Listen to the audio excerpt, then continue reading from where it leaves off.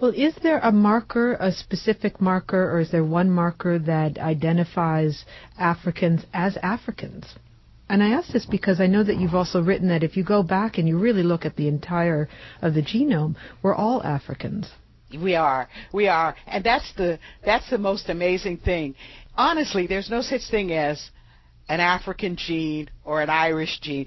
By the time we go back 120, 150,000 years, all of our ancestors are in Africa, and they're just humans. They're just humans. And we only get successful migrations of humans out of Africa, of a subset of humans out of Africa, at around 50 to 60,000 years ago. This is modern humans, people like us. And those people that leave, well, they're Africans.